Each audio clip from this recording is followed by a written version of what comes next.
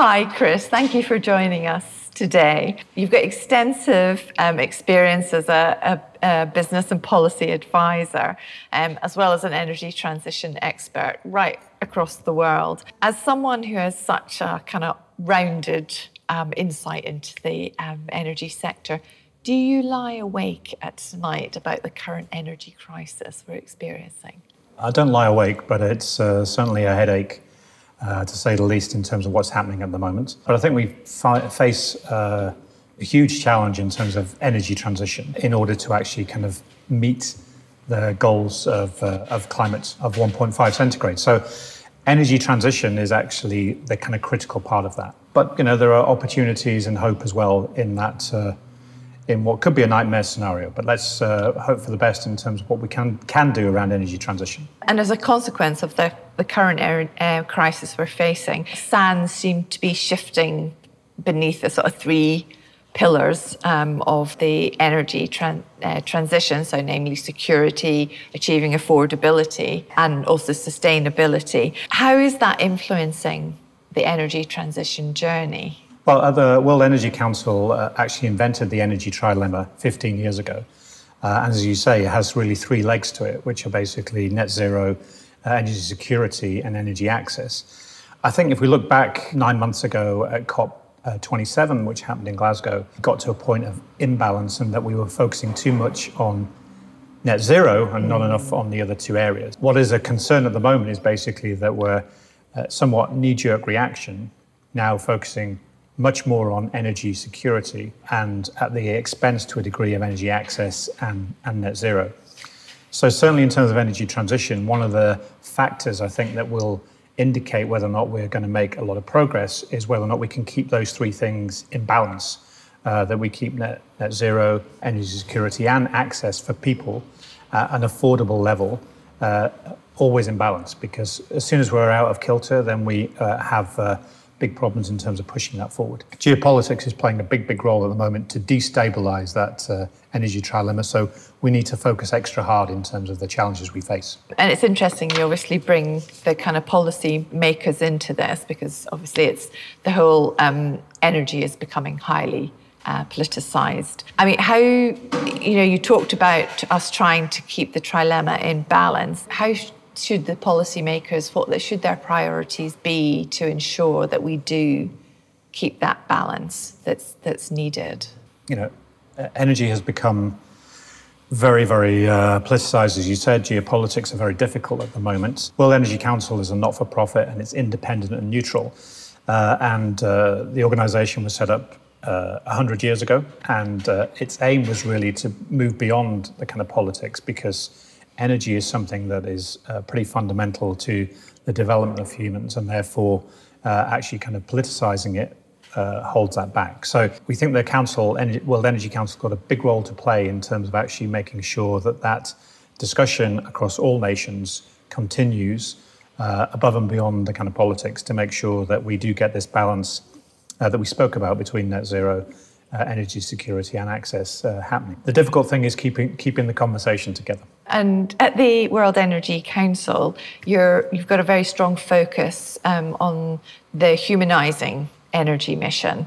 And obviously that's to have a clean and just energy transition. And that's for people all across the globe.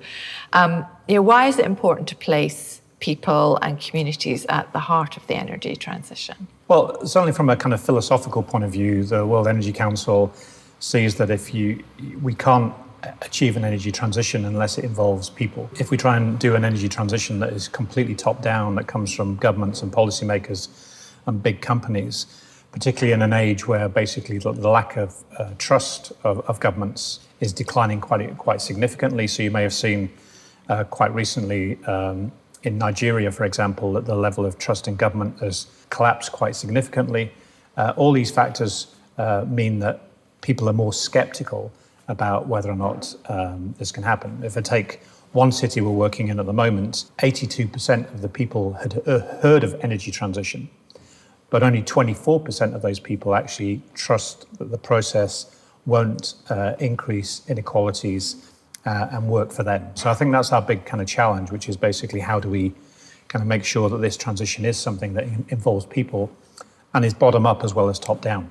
What do you think in terms of the management of the current energy crisis? Are people being put at the centre of this sufficiently or not? I suspect I know the answer. Yeah.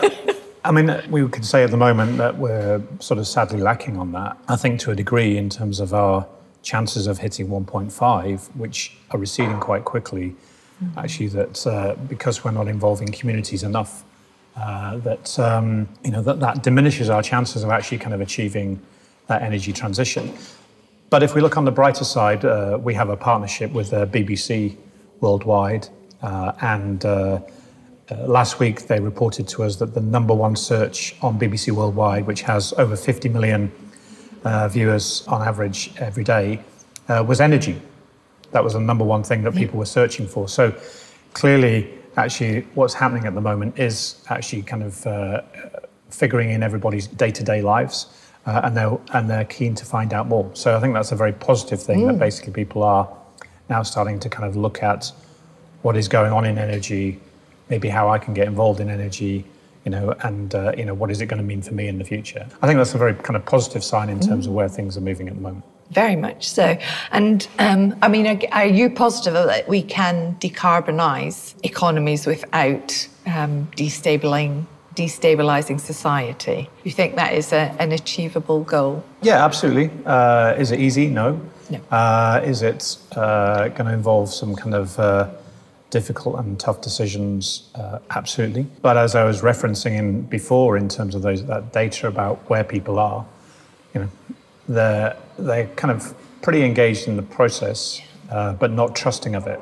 And so in a way, in the same way that we had the financial crisis 10 or so years ago, where people are very skeptical of bankers and the financial system, I think we face a very similar situation in terms of where energy is today, and the amount of trust that people have in that system and that transition. So we need to build some trust bridges to make it happen, and if we can do that, then there's a much more positive outcome that can come in the future. Wonderful. And do you see the World Energy Council having a real pivotal role in building those trust bridges as you described them? Yeah, I think that certainly in terms of the last 3 years, we've changed our mission and focus now to be on humanising energy, to deliver the clean and just transition. The one additional thing I would add is at scale, because if we do small projects in this country and that country, the World Energy Council has members in 93 countries, I think it is. So there's a possibility to do it in many places around the world. If we only do it in one or two, it's not going to make the difference. So actually doing this at scale in all 90 plus countries is something that we aim to do, and that's our kind of key mission now in terms of the World Energy Council. You obviously used the phrase, and I've used the phrase, just transition. I mean, what does just transition mean to you personally? I go back to that statistic that only 24% of people trusted the transition would be beneficial to them.